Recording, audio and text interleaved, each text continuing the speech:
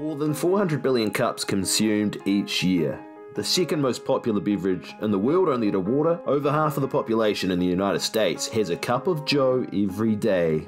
Coffee is more than a tasty energy boost to start the day. It is a part of culture and life. You may find it a surprise that coffee had a large impact on history, changing events, including the French Revolution, the American slave trade, and World War I. So what is the history of coffee? Let's find out.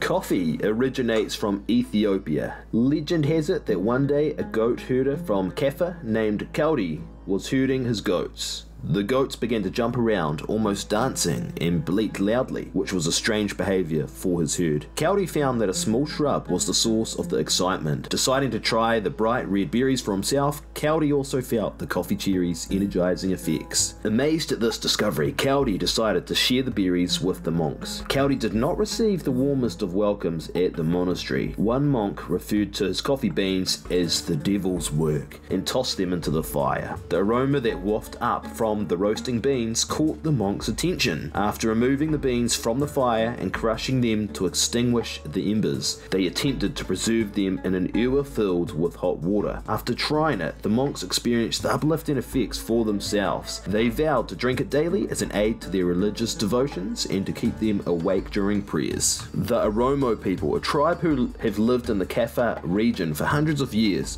were the first to come into contact with coffee. They originally used the beans to produce coffee snack bars. Coffee plants were brought across the Red Sea to the city of Mocha in modern-day Yemen, specifically Coffea arabica, natural to Ethiopia and the most popular coffee to this day, equating to 60% of the global production. Mocha became home to the first coffee plantations in the early 15th century. Here, coffee as we know it was born, roasting, grinding and brewing to create liquid gold. Here, Sufi monks prepared an infusion of coffee cherry leaves to stay awake and pray through the night. By the 16th century, coffee had spread to many parts of the Ottoman Empire, including Constantinople. It became so important that Turkish law made it legal for a woman to divorce her husband if he failed to provide her with sufficient coffee. From here, the first coffee houses, or cafes, were created. Cafes gave the Islamic world a social space outside of their home. People could share and discuss ideas together. Alcohol consumption in the Ottoman Empire was prohibited, so coffee became the perfect substitute for alcohol. It was given the name Kahve, meaning wine of Arabia. Some rulers did not like the cafes, not because they didn't like coffee, but because people were informing themselves and thinking. Cafes were banned for some time in Mocha and Constantinople, however the ban was eventually lifted. The early 17th century saw Muslim coffee's introduction to Christian Europe. Through the work of Venetian merchants, it met with strong resistance from the Catholic Church, especially by the Pope's councilmen, who asked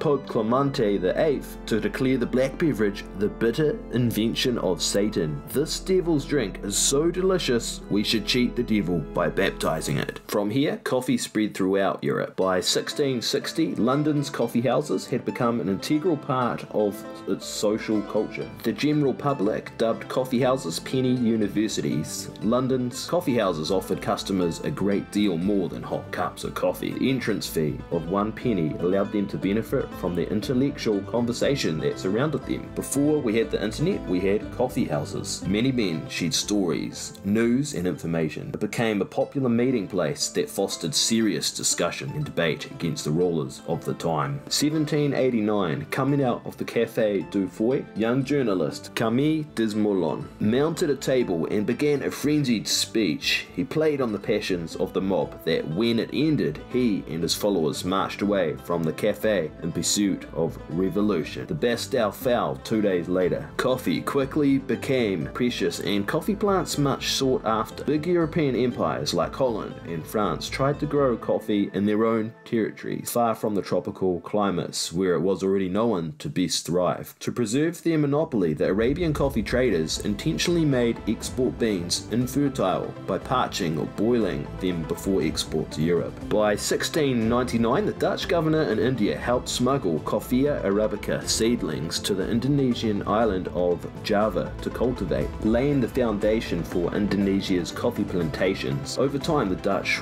would use slavery to establish coffee plantations in Sumatra, Bali, Sulawesi, Timor, and Sri Lanka. Mid-18th century, the French bought the coffee plant to be cultivated in the West Indian island Saint-Domingue, as well as sugar. Saint-Domingue grew to be the wealthiest colony in the French Empire. It produced 60% of the coffee imported to Europe at the time. The slave system at Saint-Domingue was regarded as one of the harshest in the Americas, with high levels of both mortality and violence. To supply the plantation system, French owners imported almost 800,000 Africans to the colony. After many years of slave revolts, Saint-Domingue successfully separated itself from French colonialism and slavery, becoming an independent country, one of the only countries to do so during the slave trade. Today it's known as Haiti. By 1800, Brazil had taken over as the world's leading producer in coffee and still does today. 5 million African slaves were shipped to Brazil for labor. As a result of this, Brazil was one of the last countries of the Western world to abolish slavery in 1888. That's 23 years after the United States. By the 1920s, Brazil was exporting close to £1 billion of coffee annually,